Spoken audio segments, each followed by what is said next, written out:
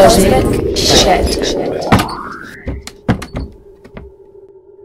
Welcome to the second episode, the difficult second episode of the Cosmic Shed. I'm Andrew, and with me today are Laura and Ben. We are going to talk about the Imitation Game today, but before we do, some very exciting news. We have had our first subscriber. Woo! I'm hoping we've got more than one, but I just know that we had our first one. And he's called Achintya. He works for the CMS experiment at CERN and the Large Hadron Collider. That's a pretty cool first subscriber. Hello, Achintya. Hello. Hi. We've set the welcome. bar high. Yes, that's pretty good. Today we are talking about the Imitation Game, which is the new biopic. Is that how we say it? Biopic? Biopic sounds a bit like myopic. Which...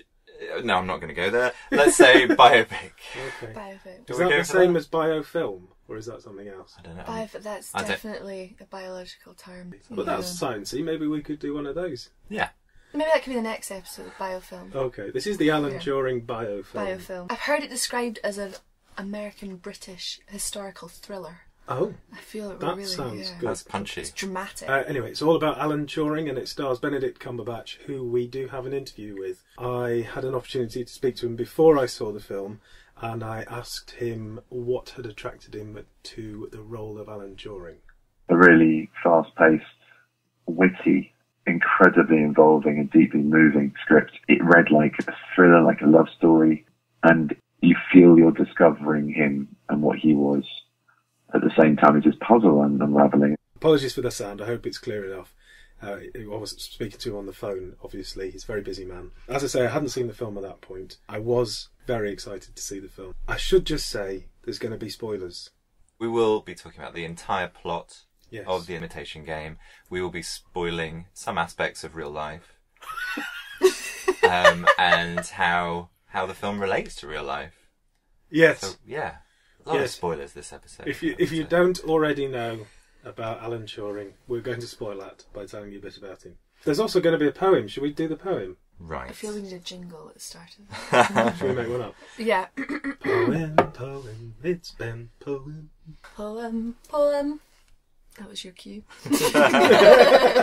It's Ben's poem. All right. We rehearsed this. I can see. Last week we had a haiku, a Japanese poem. This week, Andrew has asked me to write the poem for the Imitation Game in the form of a shijo, which is a traditional Korean form of poetry with 3 lines, each of around 14 to 16 syllables. Okay. In testing times, he deciphers, resplendent in enigmatic tweed. His brain clicks round, 4 up, 2 down. His appeal, not universal. An odd duck, a good egg, a bad apple, a silent death. Thanks, Ben. So the Imitation Game looks at the life of Alan Turing from 3 different points in his life, 3 different times in his life. I really loved the film, not just because of it spreading the word of Alan Turing's work and life and getting that message to more people, but as a film in itself, I think it's a brilliant drama, beautifully acted. It drives forward really well. It sort of takes you on the journey, and as Benedict says in the interview, you feel like you're discovering him as he's cracking the code. Ben, what were your expectations going into it? You could tell from the trailers it was going to be quite a populist, entertaining film. It was directed by Morten Tildum, who previously directed Headhunter, which was a really enjoyable, quite dark thriller. So I was intrigued by that. The cast, really interesting. I really enjoy Matthew Good. He was absolutely fantastic in Stoker. If you haven't seen Stoker. That is a fantastic film. That's a fantastic... I've seen it. Yeah. You definitely need to watch that. Yeah, and obviously I've enjoyed Benedict Cumberbatch in loads of stuff. I mean, recently Parade's End, really beautiful performance in that, really layered, just so much going on. I was looking forward to it. I really, really enjoyed the film. I really did. And I was completely swept along with Alan Turing's character, and I felt that was portrayed really nicely. I think the relationship between Joan Clarke and Alan Turing is portrayed really movingly in the film by Benedict Cumberbatch and Keira Knightley. I think that's really one of the strengths of the film. Lots of good character actors in the background. Bletchley Park looks fantastic. And obviously it's really important that the story of Alan Turing is getting out to a wider audience. Yeah, absolutely. I think that's pretty much a stated aim of the film, is to get the story out there, to get a populist film to attract a wide audience and get Alan's story out there. I did ask Benedict how much he knew about Alan Turing before taking on the role. To the majority of people, he's not that well known. No. And I have to hold my hand up and say the same. The more I discover about this man, as I read about him, as I played him and researched him, he should be on the front cover of textbooks. He should be on banknotes. He should be celebrated as one of our national heroes. He certainly should be held up to Darwin and Isaac Newton. I left the film wondering why I didn't know the story in full. Right. And I felt like I should have known the story in full before going in. Yeah. And you, Ben? I felt that I knew a bit about Alan Turing's life and a little bit about his work. I went to university in Manchester, and I remember sort of reading about his life. There's a statue of Alan Turing in a park in Manchester. There's been a road named after him. I'd heard a really great episode of Radiolab, which is about his life and links into the Turing test, how that developed. So I guess I had some background, not loads at all, not by any means, but he was a figure that I was aware of. After the war, Alan Turing worked at Manchester University doing his research there, and it was actually in Manchester that he died or committed suicide. I'm from Manchester. Yes. As you can tell from my strong Mancunian accent. But I didn't know anything at all about Alan Turing going through school. I left school in 1994. The road name was changed in 1994 to Alan Turing Way. And that was the first time that I'd ever asked the question, who's Alan Turing? Why have they changed? Yeah. Why is there a name? And obviously that's why they changed the road name. But 1994 is quite a long time after Alan Turing died. Yeah. And that story, as somebody born and bred in Manchester myself, I should have known his story. It should be embedded in the psyche of everyone in Manchester, but not just Manchester, the world. Alan Turing is widely celebrated as the father of modern computing. If you're listening to this podcast, arguably it might never have happened if it wasn't for him. And his kind of big breakthrough was the concept of the universal machine. So before then, from Charles Babbage onwards, people were thinking of machines that would do calculations, that would simplify maths. And Turing conceptualized the idea of a universal machine that could do pretty much everything. It didn't have to be programmed in one way. It could turn itself to any problem. And the way he conceptualized that was an infinite piece of tape with zeros and ones that could then be programmed to perform any task. And that was the universal machine. There were other people working on the idea of computers, but it was that then led to our modern concept of a computer as something programmable, as something digital that could adapt. He's also thought of as the father of artificial intelligence. Is that fair? Well, he designed an experiment that's nowadays known as the Turing test. It's an attempt to find whether a machine is intelligent or not. He wanted to develop a machine that could, in turn, learn as well. It could develop and it could learn. This was something that he was fascinated by. Can a machine recreate the process of the brain? Are our brains basically machines? And can we then recreate a complex enough machine that it can do everything that a human brain can? Now it happens every year that people submit their AI programs to find whether a machine can fool a human into thinking it's intelligent. There have been a couple of occasions where at least it's been proposed that a machine has fooled the judges. There was one in June of this year, actually. I believe that it fooled the judges to think it was a 15-year-old boy or something, which doesn't seem quite the spirit of the endeavour. Turing's idea is based on an old parlour game where a man and a woman would go into a separate room and answer questions, and then a judge had to guess who was the man and who was the woman from from the questions. That's a really nice way of visualising Yeah. such a complex... Yeah. When I was talking to Benedict, actually, he had quite an interesting take on Turing's work on artificial intelligence. His entire work was almost about that. It was almost about the differentiation between the real and the artificial, and how we've constructed a world by which, we can actually, we have to struggle to tell the difference because we have empiricized ourselves. Yeah. He wanted to have something that was provably as good as human, but made through maths and logic. To debunk the idea that there was some kind of magic at the core of everything. The spiritual for him was attainable through logic, through the beauty of the wonder of what we were capable of, what logic was capable of. I've never ever heard a good definition of the word spirituality, but if it means a joy and a sense of wonder, an awe about something, and if that's what it means, and that's what Turing got from science and logic and mathematics, then I think that's something that, well, it's certainly something that I can relate to. And I think there's an interesting question there. Are we, as human beings, just machines? Are we biological machines? Is everything we experience just a chemical reaction in our brain? Are we just under the impression that we're in control of our emotions and our beliefs, or are they completely worthless? You'd like to think that we're more than just a machine. You would like to think that we have more of a purpose and a meaning, and that we're not just so clinically interacting with each other. We are a product of our environment and the influences we've had since we were born. But I think there's so much more than just being a series of reactions caused by stimuli, caused by other people interacting with you.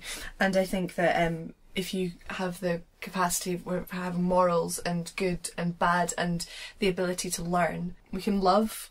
We have friendships, we have emotions, we have morals, we understand the good and the bad. And I think that saying we are just machines is a very clinical way, very simplified way of looking at it.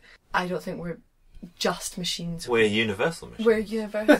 We are universal machines. We have an infinitely long piece of tape inside us. If everything that we are is a function of our bodies, it's an incredible thing. And the science would suggest that we are a function of our brains. When people have serious brain traumas, they lose parts of their personality, or their entire personality, or their sense of self, which suggests very strongly that the sense of self is a function of the organ of the brain. And I think that in no way does that make life worthless. It takes no magic away from life. It just makes it more interesting.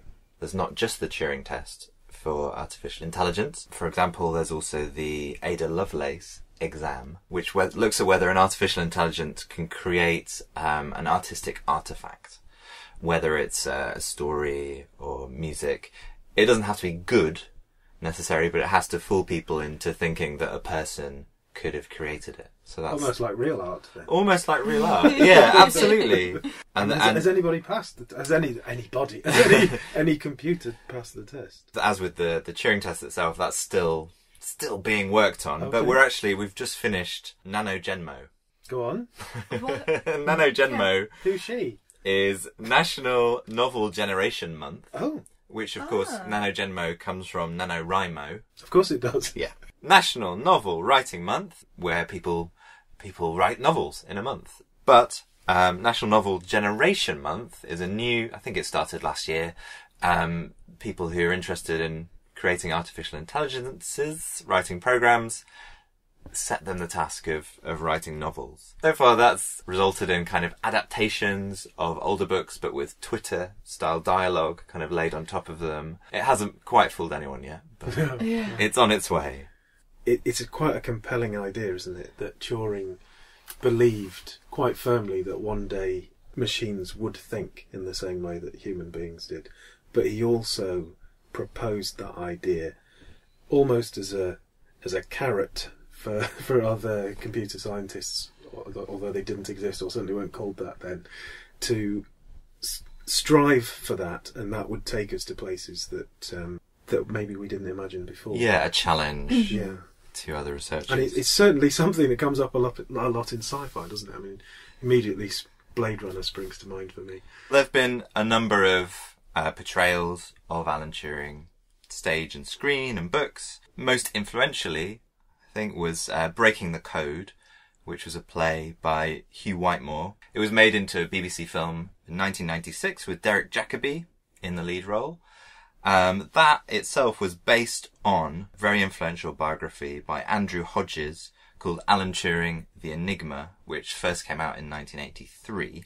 There's been several other stage versions, a play called Love Song for the Electric Bear, a musical called The Universal Machine, which came out last year, and of course the Pet Shop Boys have created a musical biography of Alan Turing called A Man from the Future. There was a really good episode of Horizon from the 90s, which I found on YouTube. Maybe it's still up there. I wouldn't want to recommend that, but it's there. Breaking the Code, the BBC play, is also, or was also on YouTube. There was a Channel 4 documentary about all of the code breakers at Bletchley Park, called Station X. And Alan Turing has turned up in lots of books. There's a novel called Cryptonomicon by Neil Stevenson, where he kind of appears. Yeah, he's there in the culture, but as you said, maybe his name isn't known as widely as we should. The tragic side of his story is obviously something that has inspired a lot of these works, and the fact that he had to keep his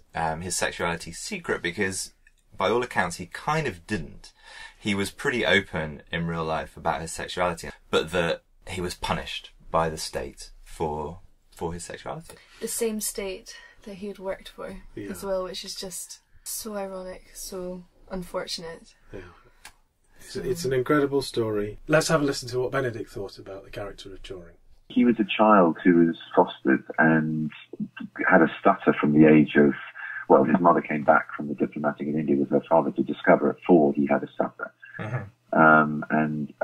It was shocked, but this is obviously a very sensitive child left in the care of people who weren't necessarily brutes, but weren't his actual blood parents. And he obviously needed that. And I think from that age on, he turned inwards, because a child trying to make the normal social bonds who had a stammer in the 30s, I mean, can you imagine the sort of, or the 30s or 20s even, who had the level of ostracisation he would have experienced. Yeah. Of course, Benedict isn't the only person to play Alan Turing in the film. He's also played very beautifully by Alex Lawther. And there's a scene where he's sitting under a tree at school with the young Christopher, played by Jack Bannon. And they're discussing code breaking. Christopher's got a book of code breaking, and Alan says, people talking never say what they mean. It's a very logical way of looking at it. Yeah, it places the character of Alan Turing very firmly on the spectrum, that he's kind of looking at other people as puzzles, but it also kind of puts him at a remove from the other people, from society. And that is echoed throughout the film in the conversations about sandwiches and lunch. They just can't quite click in with kind of everyday conversation.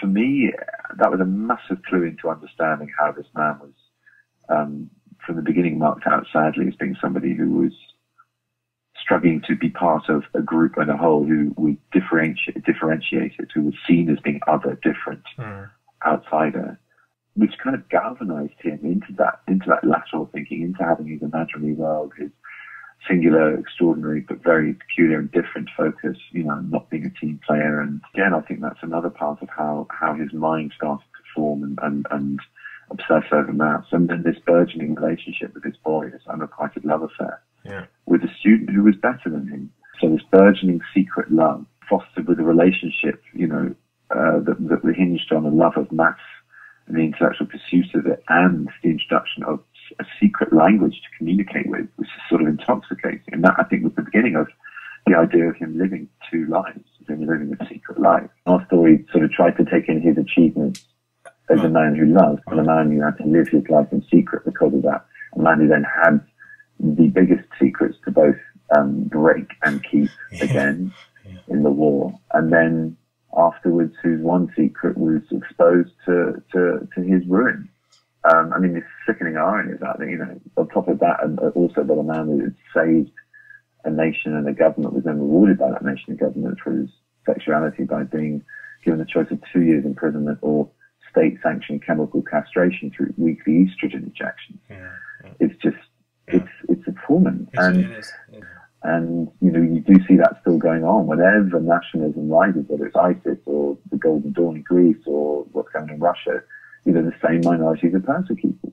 Coming out of the screening that I went to, was just struck by how tragic the story is. To have it up there on the big screen just brings it home again, how ridiculous the world was and still is in part. And that's a real strength of the film, I think. I find it particularly effective at the end, with the text coming up on the screen, and it says that in 2013 Alan Turing was granted a royal pardon for being accused of gross indecency. One kind of take-home message was, why did it have to wait until 2013? And does that mean that there are many other people out there who will not be granted a pardon because they didn't, in the eyes of the government, contribute as much to society as Alan Turing did, and therefore they're not being pardoned? Even though that wasn't very long ago, which is just terrible, terrible, terrible to think about. But here we are, with that film being released now, and there isn't, I hope, at least, there are no questions about a problem of homosexuality being portrayed in a film. I'm sure there are parts of the world, as Benedict says, where that would be a problem. But I feel like the world is going in the right direction, and this film and others like it can be a part of that move. So you just have to hope that the film is not only a science communication tool, it's not only raising awareness of the work that was done in Bletchley Park, but you also hope it raises awareness that homophobia is still a problem. The film has been criticised as being historically inaccurate, so perhaps we should just discuss the authenticity of the film. If we go back to episode 1 and talking about Interstellar and Christopher Nolan's use of real sets, it's quite interesting that Morton Tildum also wanted to, in a sense, create authenticity. It's something that he talks about, authenticity, by going to the real historical locations that these things happened and filming there. I mean, there's lots of different levels of authenticity. Visually, the film feels authentic. For me, there were some moments which didn't ring true as a drama. There's the conflict with Matthew Good's character, Hugh Alexander, the dashing chess champion. It's this kind of antagonism which feels really kind of slotted in to create that sort of drama within the group. So there are moments where it felt kind of forced. It felt inauthentic to me watching the film. So that's kind of one level.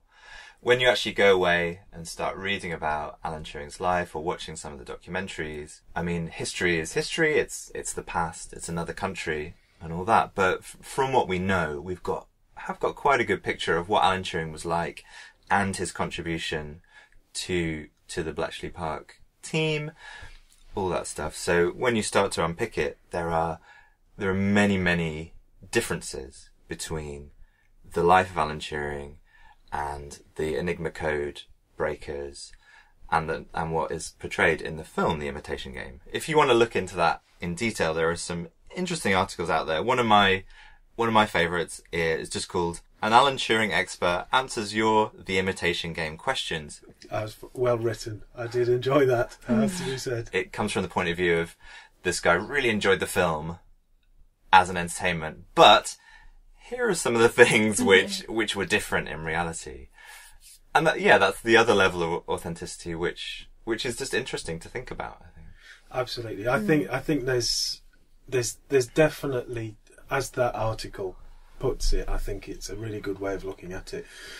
Go and see the film with your entertainment head on, come away from it, explore more. And it enables you to do that, and it's getting to a wider audience. There's plenty of ways in which the film is authentic. I just find it very interesting that they've taken a story which is about a brilliant mathematician brought in to the circle, the Bletchley Circle, to be a part of that team. And by all accounts, he worked as an integral part of that team throughout that time.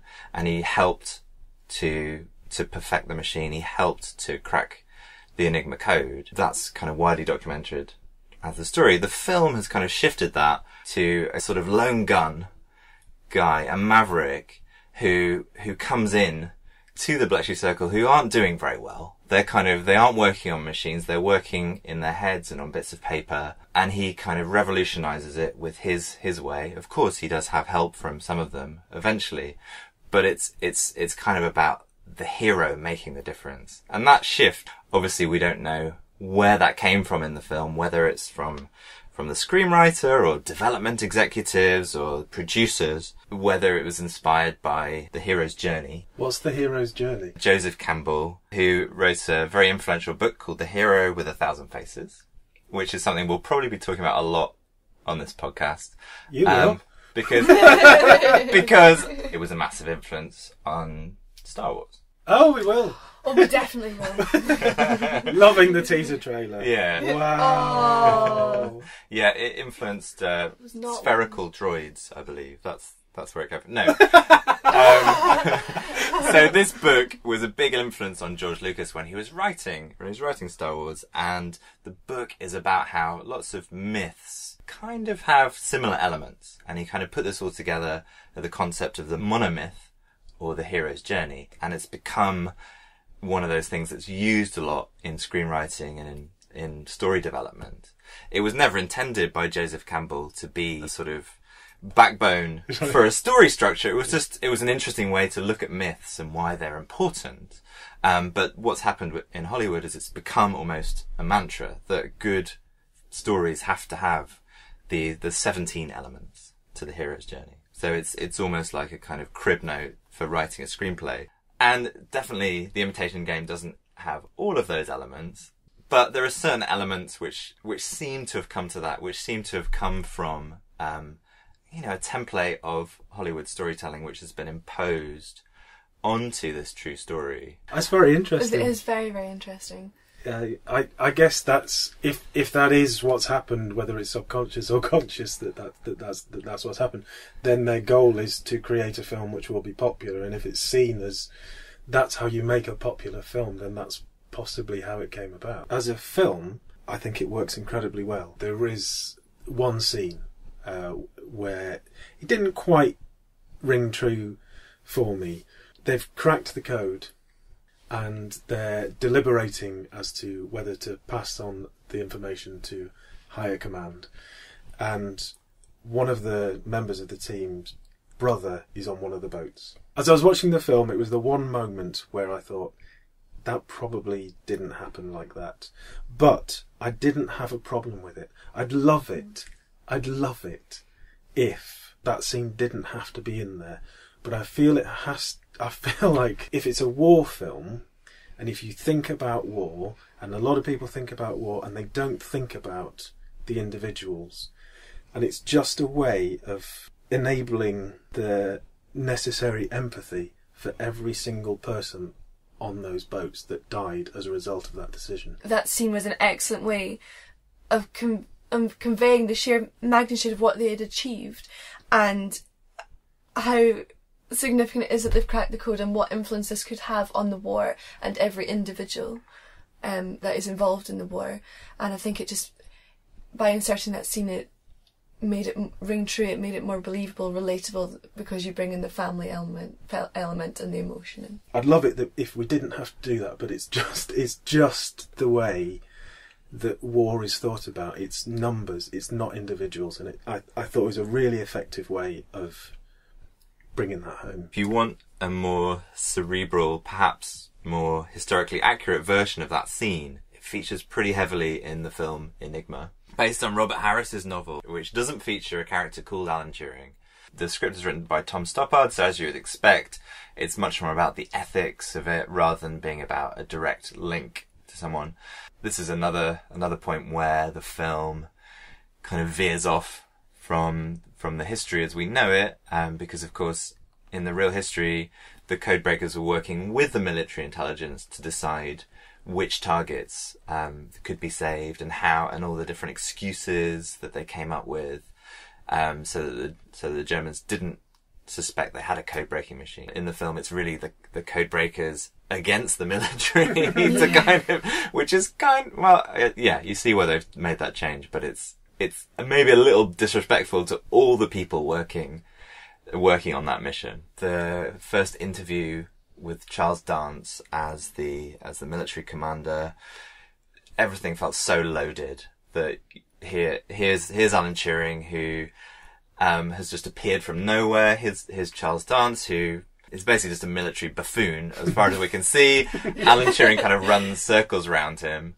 So that conflict just felt really forced to me. Was it not in reality that he was a very capable mind who was also interested in code cracking? Absolutely. Well, that came through in the play, didn't it? Absolutely. I think that, and I think the family do have, I think that's problems with it. But the military's been celebrated in film enough, and it's about time we celebrated the mathematicians and the code breakers. Absolutely. But there were thousands of people working, even just at Bletchley Park. There were thousands of people working there. I don't think there was any parts that felt inauthentic. Because I just thoroughly enjoyed the whole film. It was you're just swept along with it, and I think.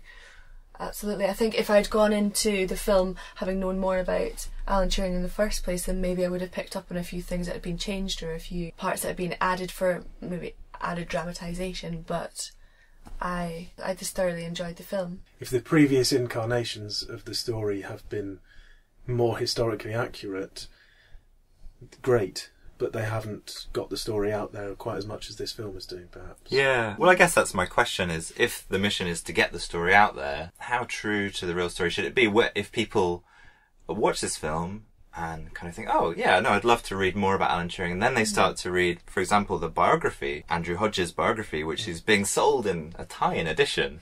They go and read this, and they're like, oh, okay, that's really different from how it was in the film. Oh, that's complete... I don't know, what effect does that have? I just find it interesting.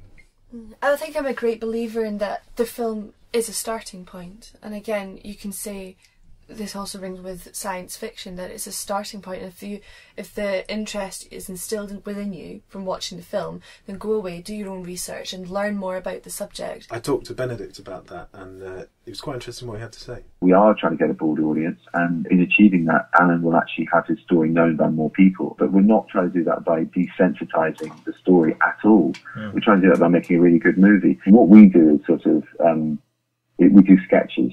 We do nice little short stanzas for what they do, which is write the entire textbook. We like the front cover illustration. We're like, oh, this looks interesting. And that in itself is very valuable. Yeah, absolutely. I mean, I think there is a new attitude for science. We're realising how integral and important and inspiring science is, and it actually can be something that's properly, part of our lives. Absolutely. And not something that's seen as being done by people in lab coats behind closed doors. It's weird, like the more complex our lives are getting with science, I think the more we need to know about it and the more intrigued we are. It's important. Where would we be without penicillin and anaesthetic?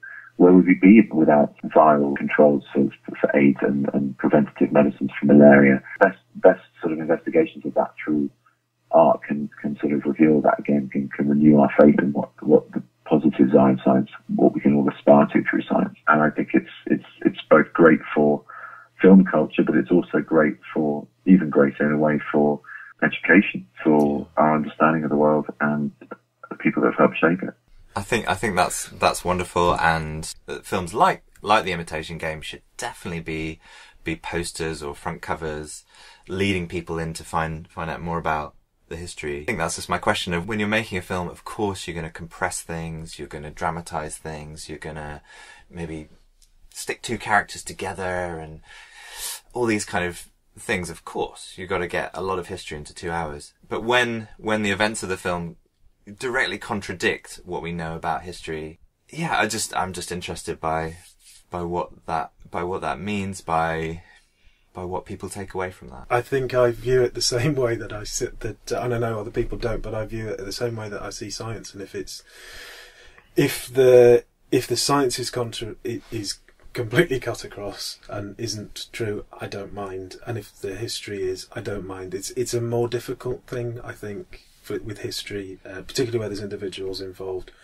But I think that they're in the game of telling stories, and I think this film does that incredibly well. I think it's a brilliant story, told incredibly well, whether it's the actual story or not. It's close enough for me. I've got a quote here from Ina Payne, who is Alan Turing's niece, She says, I've seen it twice, talking about the film, I've seen it twice. It was great. Benedict Cumberbatch portrayed Alan very well. He played the part with great sensitivity, and it was very moving at the end. Also, Keira Knightley was very good indeed as Joan Clark. They seemed to get the relationship just right in the film, and the film really did honour to my uncle, and it should make everyone more aware of his immense achievements. I feel that the fact that it was close enough for his family, that says an awful lot, and I feel that as long as nobody is misrepresented in a film, then I would have to absolutely agree. It's interesting, isn't it, that the Enigma film also changed it and moved characters and changed the way that characters were.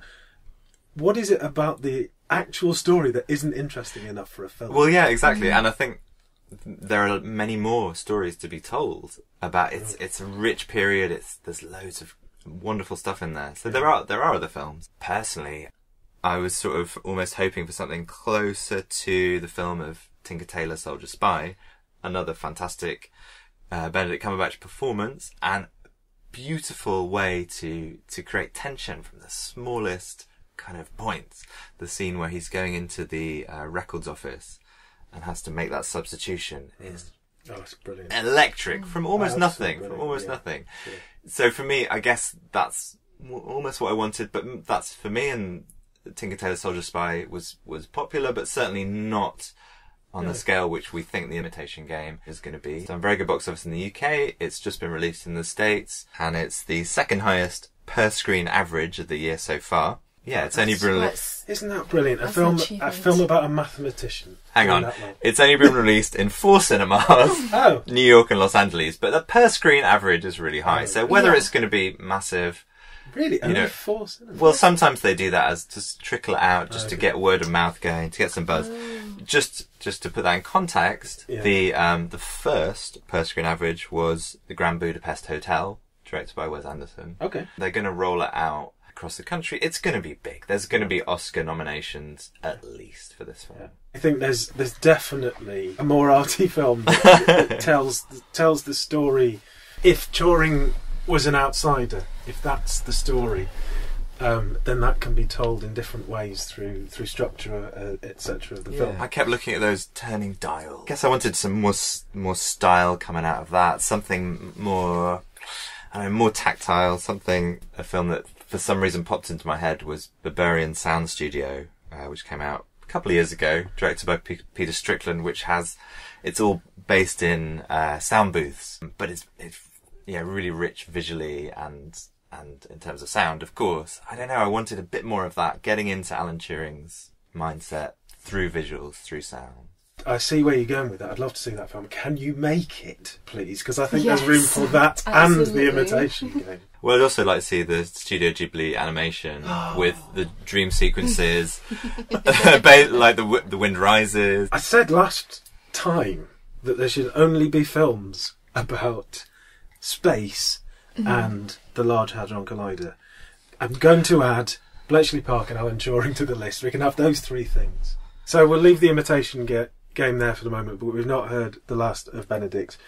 We had him on the phone and we had to take the opportunity to speak to him about a few other things. Benedict's played quite a few scientists, actually, including Stephen Hawking on the BBC, Oppenheimer, Joseph Hooker in Creation. Oh yeah, Dr. Frankenstein. And I wondered whether that was deliberate. I do like my scientists, and I think partly it's because, of course, I can never achieve anything that these men and characters I played have achieved.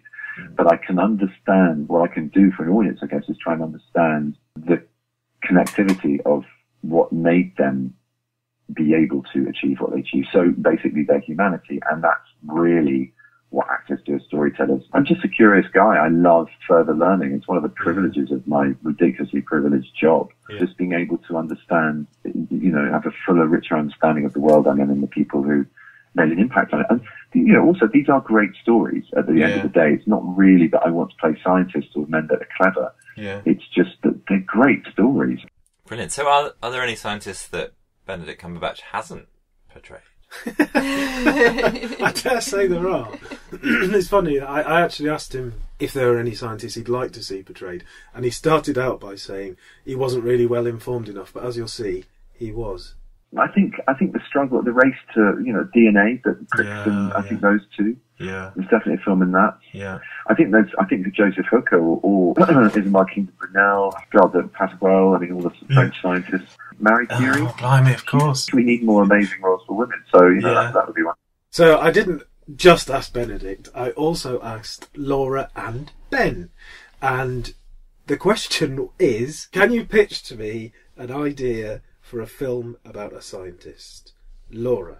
I was thinking about this, and from what you said earlier about you only want films about space exploration. Yeah. I believe I missed something. Alan Turing. Yeah, and CERN. Yeah. Flippin' love CERN. Our subscribers love CERN. Yes, that's very true. That's very true. Our subscriber loves CERN. Our subscriber. Sorry. You would only like to watch films Yes. about those 4 topics. Yes. However, I propose Yes. that you would like to watch a film about the Edwardian equivalent of space travel. I dare say I would. Go on. Okay, so the Edwardian equivalent of space travel would be about Sir Douglas Mawson was an explorer who worked alongside Ernest Shackleton, Robert Falcon Scott, Roald Amundsen. However, he had no interest in racing to the South Pole, unlike his colleagues, and he was more interested in the scientific research.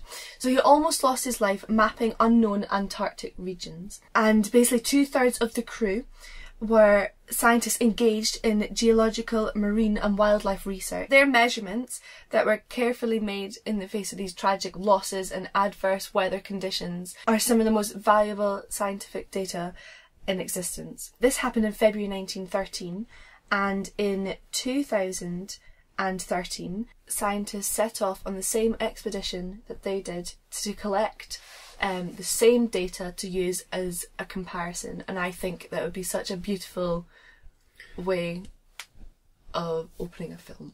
Oh, lovely. How much money do you want? How much money? An awful lot, because I would like to go to Antarctica. I'd Are like to dabble. you going to go and do it? Yes. Okay. I would like to star in the movie, write the movie. Have you ever been? To Antarctica. Who would you play? Who would I play? Yeah. Would it be kind of Julia kind of thing of both timelines going on together? So it's you yes. in the present, Meryl Streep. Oh. Yes, I do like that idea. I do like that idea. You'd like to be played by Meryl Streep? I don't know if it's that, Amanda. Or we could just bring back Amy Adams as you. There we go. Excellent. Let's do that. Ben. I don't know if I can follow that. It sounds fantastic. I'd love to see you and Meryl on screen together. If you can get Stanley Tucci in there as well. I started thinking, we mentioned Ada Lovelace before. Yeah. She had a short but fascinating life.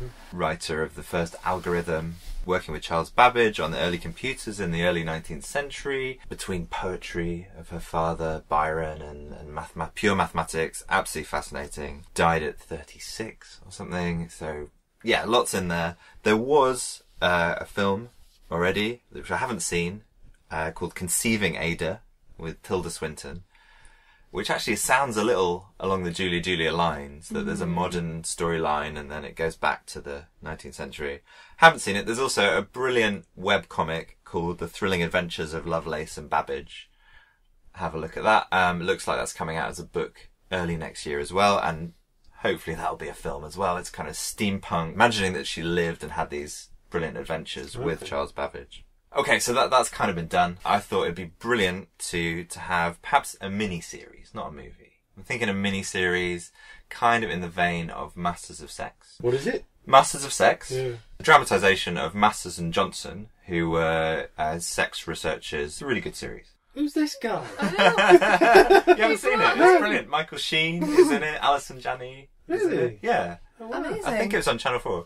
It had a couple of seasons. So anyway, somewhere along the lines of that, the story of the Harvard computers, who were amazing women who worked under Edward Charles Pickering in the late 19th century, early 20th century, to process astronomical data. They included Wilhelmina Fleming. They've got great names. Yeah. Annie Jump Cannon, Henrietta Swan Leavitt, and Antonia Murray. my favourite, Cecilia Payne Gaspochin. who was originally from Wendover in Buckinghamshire, just up the road from where I grew up. Sounds like it. Yeah. She moved to the States because she wanted to be an astronomer, and she thought in the UK the only job she could get was like a primary school teacher. So she went to the USA, worked at Harvard. Her PhD thesis was an explanation for the composition of stars in terms of the relative abundances of hydrogen and helium. Amazing. Yeah. I would watch that. Yeah, she appears in an Absolutely. episode of the new series of Cosmos with Neil deGrasse Tyson. I don't know if she necessarily had the most interesting life. Obviously, she made the voyage across to the USA. I think that would be pretty interesting. She married a man with an interesting surname. Kushposhkin. You can always make stuff up as well. That's the thing with a biopic. Yeah, it's true. But I think this is going to get you, Andrew. Yeah. While in school, she created an experiment on the efficacy of prayer. And to do this, she created two groups. One, which was a control group, of course, that didn't pray. Yeah. And after that, she became an agnostic. Because it proved that, or there was evidence that prayer doesn't work. We can put it in the film. I'd like to see the film starting with her voyage to America. Oh, yeah. Yeah, and yeah. I feel, and then Someone's praying for her. We pray that you're going to make it. There's waves crashing. Oh God, we're praying. And then it flashes back to her in school with that scene. Oh, brilliant! Amazing. Yeah, Okay, but no, I think all those there's a great miniseries of all the Harvard computers.